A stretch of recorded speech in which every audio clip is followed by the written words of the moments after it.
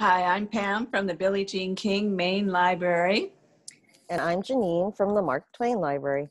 Welcome to Chapter Chat, our monthly conversation highlighting new books from our elementary and middle school collections, airing the second Wednesday of every month. We will each talk about 4 new books that have arrived on our shelves within the last 6 months. So let's go ahead and begin. And we'll start with you, Pam. Go ahead and take it away. All right. Now, a lot of you may know Geronimo Stilton, but this is the newest of his adventures. And in this one, his cousin Trap talks Geronimo into going into the honey making business with him. Neither one of them knows that much about bees, but that doesn't stop them. There's competition from another local company called Bee Mine, but things go well and the honey's a hit until Geronimo is one day attacked by bees, which turn out to be drones. And they realize that someone is trying to stop them, but who could it be? So he calls in his friend, Hercule Poirot, to help investigate them and find out who's doing this. So along the way, we're trying to find out who the culprits are, but people will learn about bees and honey and even how to plant a seedling, because Geronimo and Trap are given a plant that makes a certain type of honey when the bees are there. So there's also a recipe for honeybee cookies. And as always in Geronimo Stilton, this is what I love about this series, is the font is in different sizes, different colors. The pictures are very vibrant and fun, and it's just a wonderful series. This is probably, oh my gosh, I want to say it's close to 100 books in this series. But each one is different and each one is fun. And I know that you'll enjoy Geronimo Stilton. This one's called The Sticky Situation. Very cool. Very cool. I know I love the font and the text in those books. They're pretty fun. Yeah. It's like illustrated but not, and kind of like a comic but not. Yeah. It embellishes certain aspects in the text. So very cool. Very cool. And it just seems like they pick the words at random too. It's not like, oh, here's a vocabulary word that you need to know. No, here's just another fun word. Yeah. Or I think like the page that you turn to is just Z's. Like, yeah. Like, yeah. Just sleeping. So funny. Okay. So I wanted to go ahead and highlight this book, trying to make sure that it's not glare. Okay, so this one is called Everything Sad is Untrue, A True Story by, I think it's Daniel Nayeri. So this is in our middle school collection, and the main character is actually a boy. And this book is actually an autobiography of the author here. So what it is, it's about I believe he's in middle school. Yeah, this is in our middle school collection. This actually just got to our shelves a couple days ago. And so what it's about is the story of the author, his childhood when he actually fled his home country in Iran. And then, but in this story, he actually fled Iran with his family and ended up in Oklahoma in our country. Yeah. So it's, as you can tell, as a refugee coming from another country and being in a foreign land and then starting a middle school of all grades, middle school. Middle school's already rough as it is, whether it's like schoolwork, it's like education or social issues as well. So anyways, he's from Iran and he loves to storytell. And even if it's just folklore fairy tales, he also even embellishes a lot of actual history of Iran. So even though it may seem like it's a old ancient story, there is some truth to it. And so I think, I read it also that they think that because he's so good at storytelling, or his stories are a little bit out there, like obviously these kids are not used to these types of stories because our country isn't as rich in ancient history, but to the kids here, they're thinking that he's a compulsive liar because he's telling all these stories of Iran, even though there's some truth to them. And so it's hard for him to kind of embrace his culture, but also embrace a new culture that he's living in right now. And it's really hard and difficult, especially if the kids, you know, when you're in grade school, when you're in middle school, it's all about having friends and being immersed and having, you know, having that social connection. So it's very, very, it seems like it's a very tough struggle. At least it seems like it was for the author. I believe the author came to this country when he was 8, I think. I read that. And so, and I guess he was a good storyteller, and now he's a great writer. So that's cool. Yeah. And I love the cover. The cover looks so pretty. So was there a tornado? Because that's what it looks like. I know. I don't know much about the cover. I haven't read it, but I really want to pick this one up. It seems really interesting, especially since I really want to immerse myself in like the Iranian culture and understand a lot of the history of it. So yeah, interesting. So, definitely, I think a must read. yeah.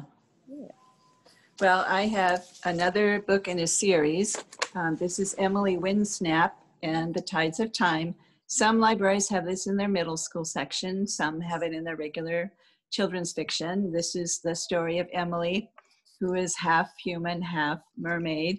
And her mom is human. Her dad is a merman. And now she's, I think she's probably in high school by now in this one. But she's very excited. She gets a wishing stone from her mother's friend Millie, who's into fortune telling and all kinds of that kind of thing. So she has wishes to make, but what should she wish for? Well, she sees a notice that says there's a company coming to town called the Midas Company, and they promise to turn everything into gold. And so she says, oh, this is great. My first wish will be for my friend Mandy, because Mandy's parents own an amusement park and it's not doing very well. So her first wish is that he would invest in her, the amusement park.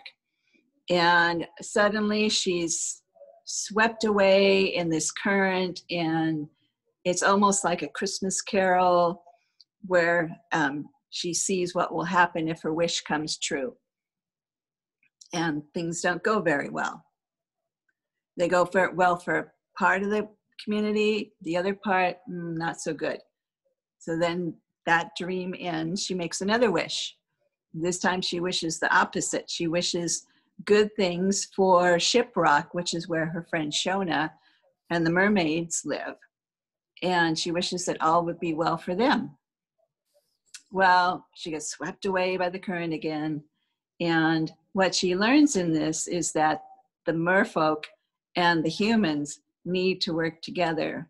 And all the while she's having these wishes, making these wishes and having these dreams, her school is doing a project. And what they decide to do is focus on ocean pollution.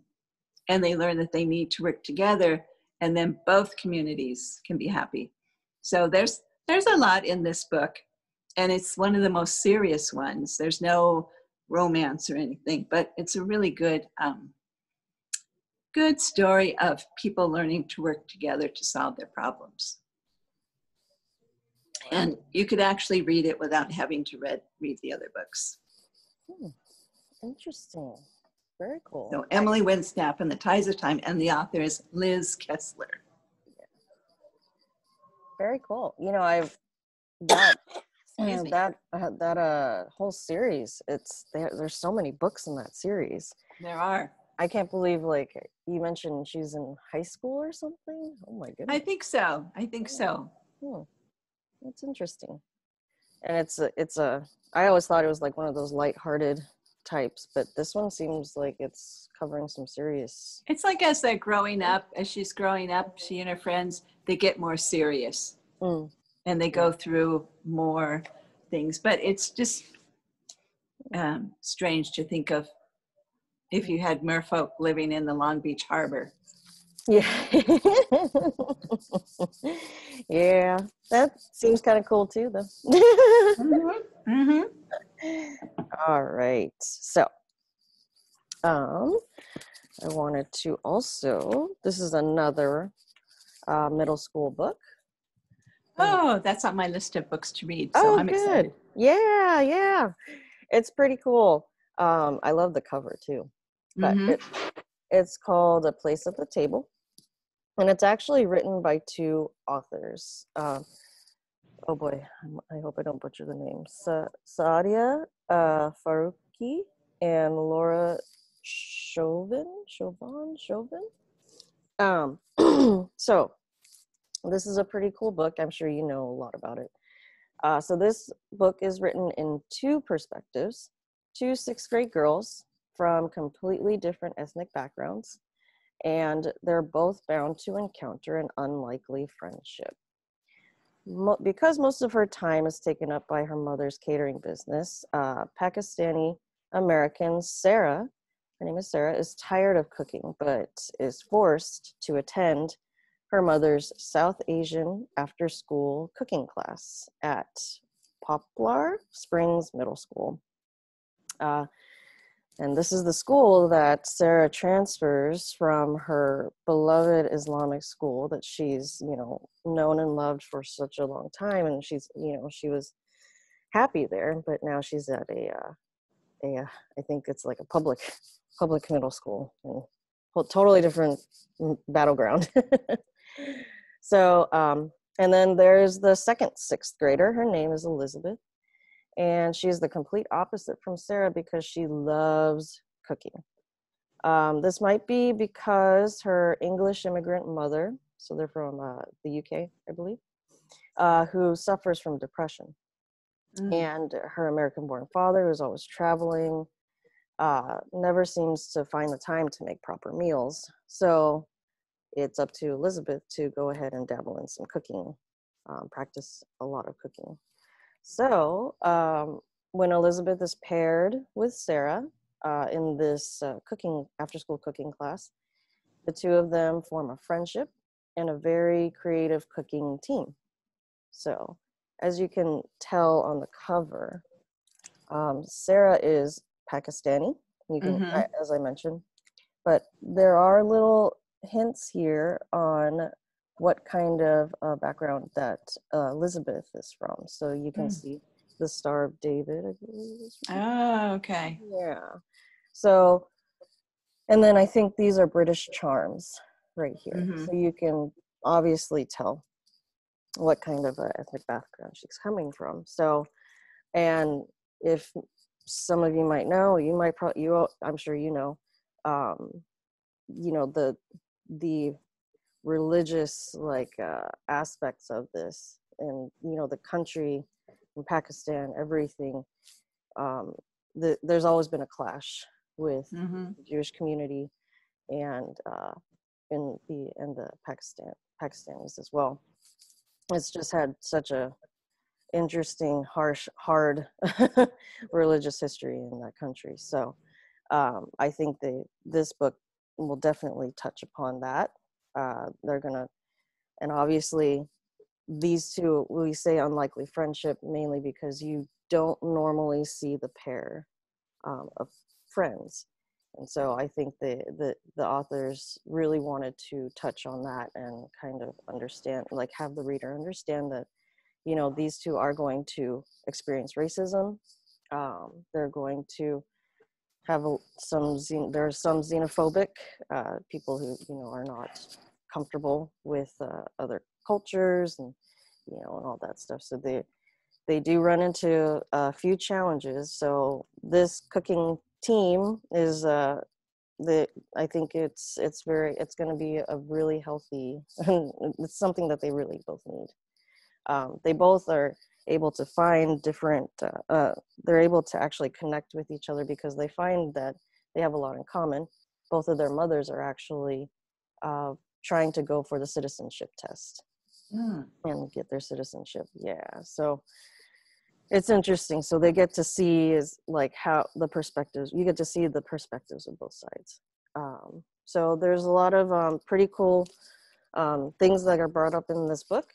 And also because they are in this cooking class, they felt the best way to go about this cooking competition that they entered into is to do a Pakistani and English recipe. So in here, they actually have a recipe in the back. And I think I can find it. I think, and I hope I pronounce it correctly. But it is Halwa cup of tea. Oh. And it's Earl Grey ice cream. Ooh. Ice cream and chunks Oh. of, I think it's called Doodh ka halwa. Wow. Yeah, so it's a sweet recipe. And it seems like it's kind of like an a la mode in a way, because obviously the Earl Grey ice cream, and then the halwa, the Doodh ka halwa is like a it looks like kind of like a porridge or like an oatmeal type thing, but it reminds me of like like a crumbly pie or something, or Okay. kind of like how how apple pie is, and then you put ice cream with it, and I'm like, ooh, that sounds so good. But I've been hearing a lot of reviews about it, how people were getting hungry whenever they read this book. Oh, yeah. Anything that has cooking in the Right? I know. I love the cover. It just seems so like bright and really lighthearted and everything. But yeah. there are some deep, dark issues that are mentioned in there. Yeah. So it's interesting.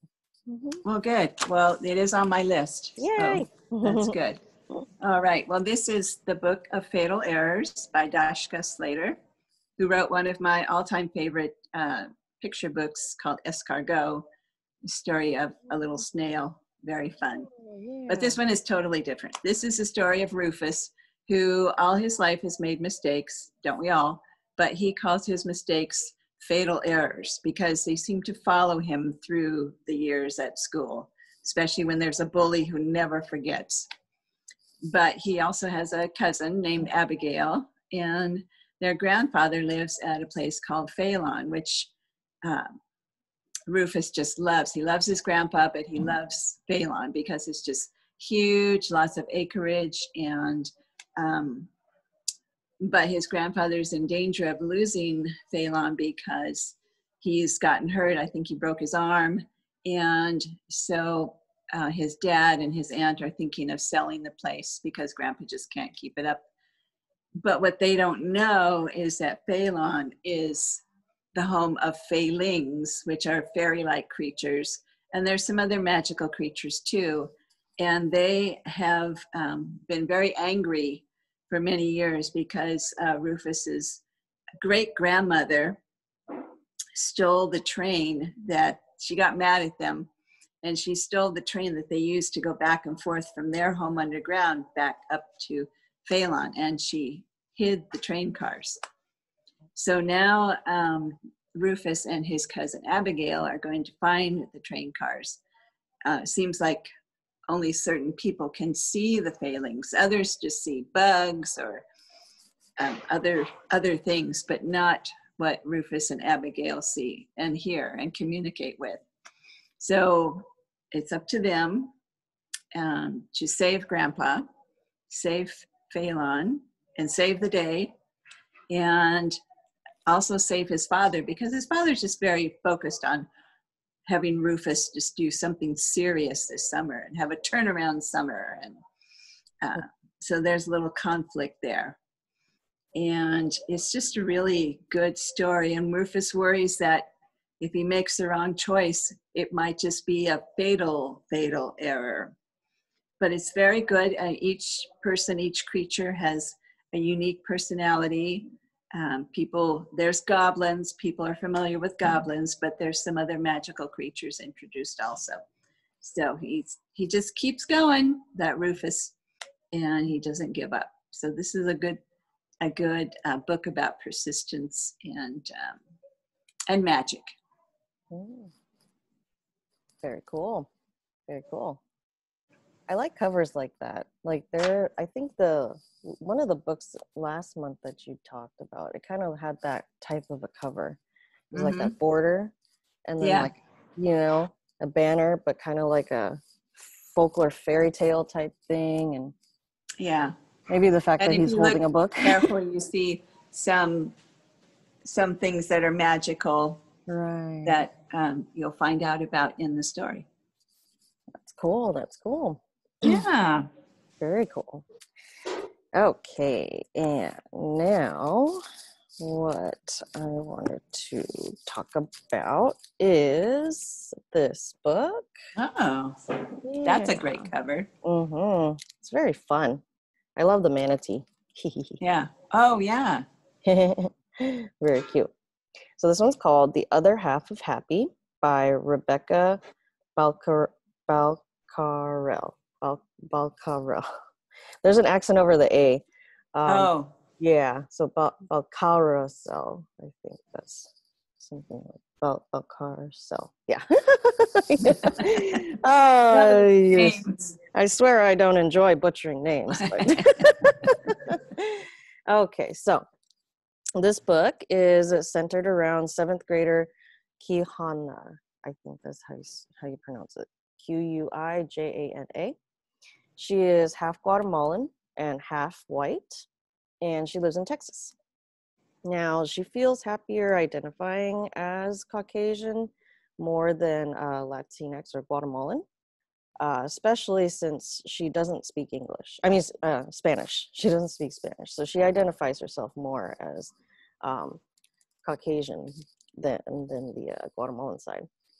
And of course, this doesn't really bother her too much, but she realizes that it is embarrassing to not be bilingual, especially when her Guatemalan cousins decide to move into town.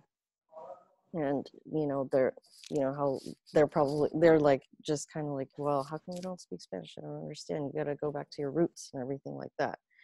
And then on top of that, there are a number of things that are going on in her life as well. So not only are her cousins pressuring her, but her father's also pressuring her to, go back to her Spanish roots and maybe learn and practice Spanish. She's also not fitting in with the Latinx kids at her junior high school. Of course, it's always a struggle when it comes to middle school.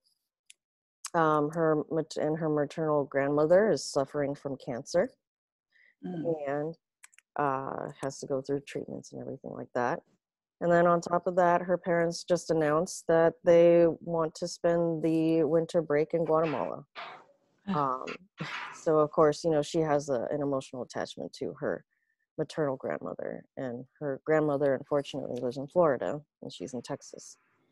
But traveling to a Spanish speaking country is the last thing that she wants to do. So she wants to try and spend time with her grandmother. So she's plotting to actually run away and not join her family on their vacation and try to make it to Florida so that she can spend time with her grandmother. This is a really great book for those that are biracial young readers. They're going to definitely connect and feel the connection with the main character. It's always that, there's always that issue of when you're biracial, which side do I go with? Which side am I accepted and which side do I feel I identify myself with? So it's a really good book so that, you're not the only one. You're not the only one that understands that it is hard to be biracial. And you have to figure out how to keep the culture that your ethnic background and the culture that, that's if you're, let's say, like you're half white, half Guatemalan, it's like, which side do I choose? I want to keep my Guatemalan like background and culture, but at the same time, you feel you're American as well. And if you're half white, it's just nice. This is a good book to definitely pick up.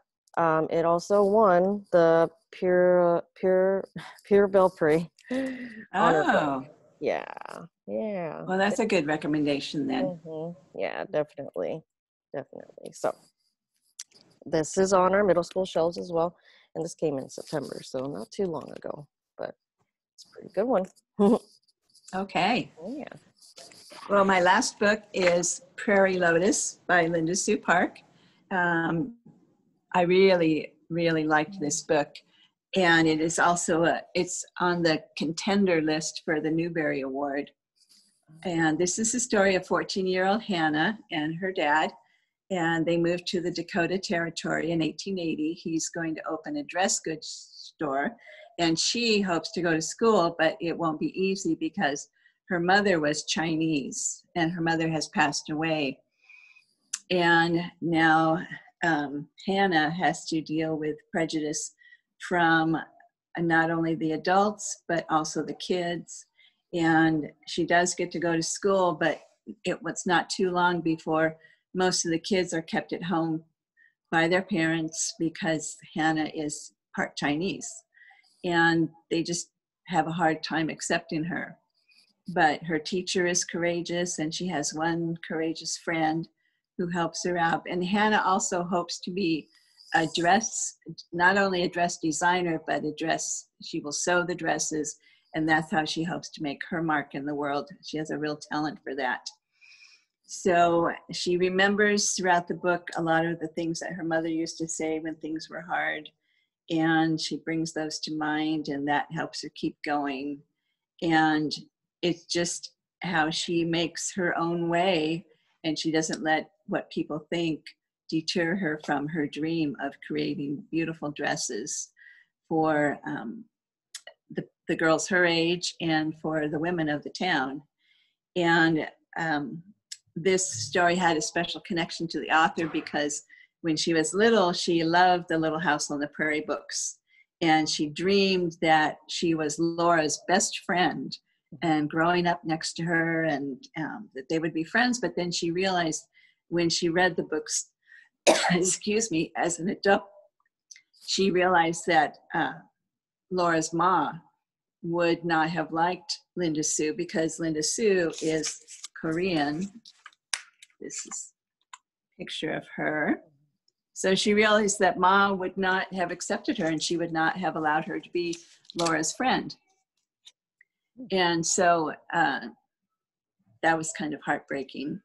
And in the Prairie Lotus, there's a lot of incidents that reflect Linda Sue's experiences through the years, dealing with prejudice and stereotyping and such. And so she also wanted to be a tribute to the Little House books, but to kind of add that element, a different element. So it's very poignant in places. And there are characters that kind of remind you of the characters in the Little House books. And it's just a really excellent book. A lot of people are dealing today with some of the racial things that occur in the Little House books. And so they recommend this as an alternative to the books. Excuse me. And I think that this is my favorite of Linda Sue Park's books.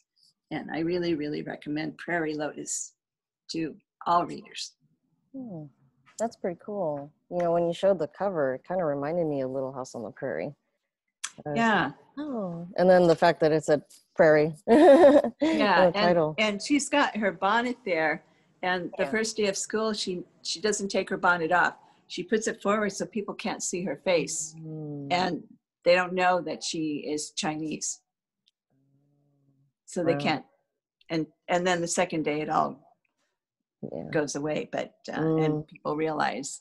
But she has one good day at school. Oh, that's good. You gotta have at least one. Things get better because her teacher is really that's cool. A really courageous woman. Yeah. Oh, very cool. Very cool. Yeah. Yeah. All right. Now, my last book. This one is, I think, a pretty heavy read. It is called How to Be a Girl in the World by Kayla Carter. Yeah. I think I think Mark Twain is the only one that has this book, but Mm. in our system, but you can find it on our middle school shelves. This is one of the books along with the uh, what was it? This Everything Sad is Untrue book. It came in the same time, so just a couple days ago, and this one is very, very interesting. So this is about a girl, 11-year-old Emma, who is biracial. She's half black and half white. She lives with her 12-year-old cousin Lydia and her mother, and Emma's father is unfortunately not so much in the picture. He's actually in rehab. And so her parents are separated. She's in a broken home, obviously like family wise. But not only is she family wise in a broken home, she feels like she actually is in an actual broken home because Mm. her mother decided to, and you can kind of tell based off the picture, she decided to buy the most rundown, disgusting looking house. It looks dilapidated compared to the rest of the community. Yeah. So that's already embarrassing for a middle schooler. She doesn't feel comfortable bringing around friends and Mhm. having them see the house that she lives in. So anyway, so not only is she dealing with that, but she's also dealing with a lot of unwanted attention, not just from the boys at her school, but also from her mother's current boyfriend, Jeremy. Oh. Yeah. So she started to notice that there were a lot of longer embraces from him. Mm. Yeah. So it gets pretty touchy.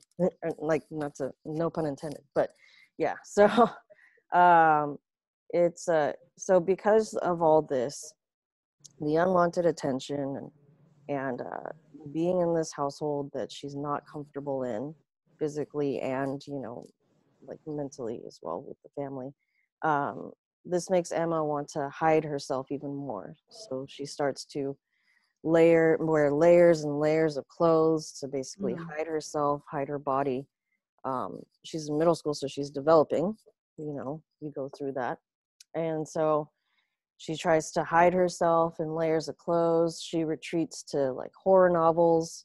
She and she has an increased interest in magic and spells. So even though there seems to be like, magic and spellbinding and everything like that, it's not a fantasy novel, unfortunately. But as you read it, I think a lot of readers are going to really hope that there really is such a thing as magic in this type of situation. Mm-hmm.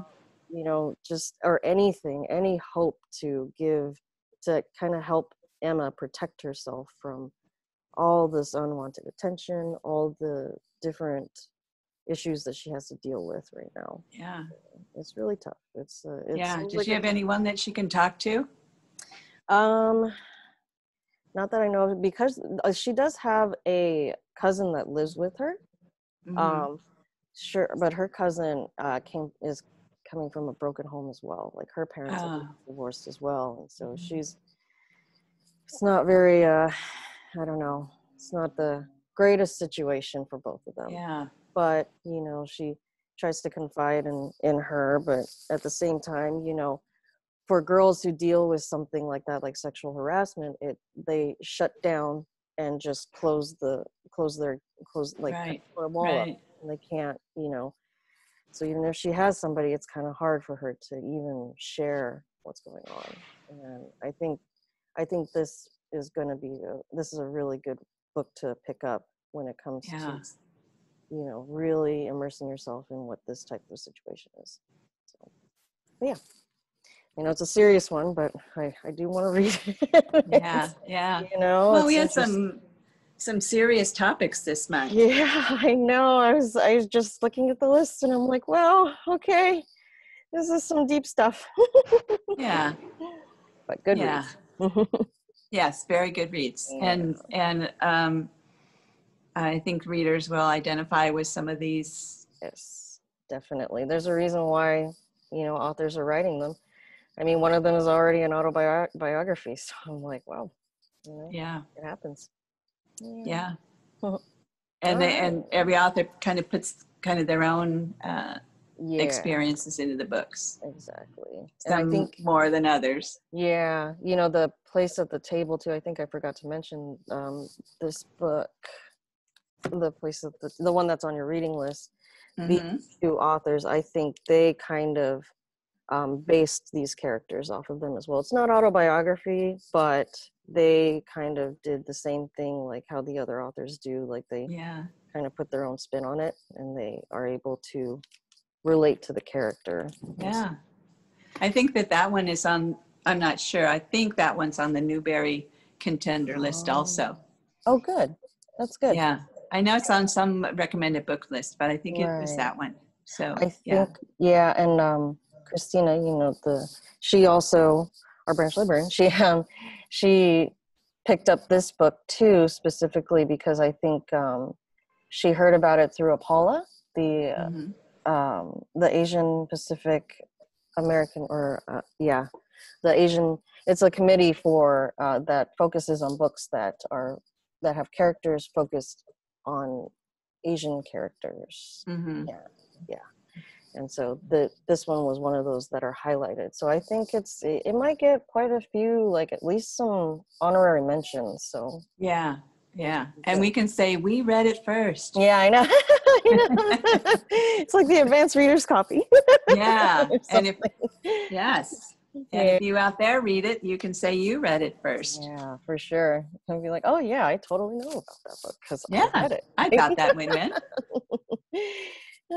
Too funny. Oh, goodness. Okay. Well, that I guess brings us to the end of our chapter chat for this month. Mhm. And as always, our books are found under chapter chat. They're tagged that way in our catalog. So if you just type in chapter chat 1220, you'll find the 8 books that we talked about today. And we hope that you would read them. And as we said, they're not necessarily light reading, but I think you'll learn a lot from them. And we hope that you pick them up and check them out. Mhm. And I guess we'll see you next year. Yeah. And we'll see Oh. what new books we have then for you. Mm-hmm. Very true. Okay. All right. All right. Thanks for watching Thank and happy you. reading. Okay. We'll see you soon. I'll see you next year, Pam. Yes. Okay. Bye. Bye.